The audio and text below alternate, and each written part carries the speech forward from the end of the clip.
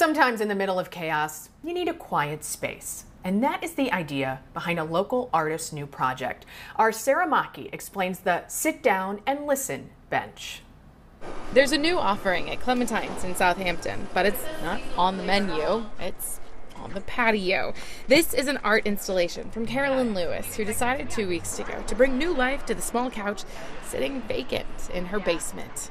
I've never painted furniture, so I did all this research, and then the world shifted. Originally, she planned to keep this brightly colored couch for herself, but watching events swirl around her, she needed an outlet for her frustration and knew others would too.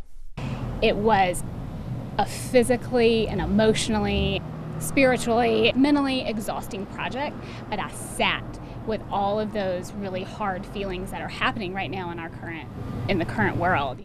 This is a love seat where you can spread the love, sit with friends like these kids, or share this experience with someone new.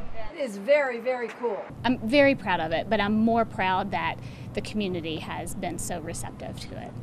The couch will be at this Clementine's location through Sunday, but then Lewis is taking it on the road. She has a whole list of where it will be.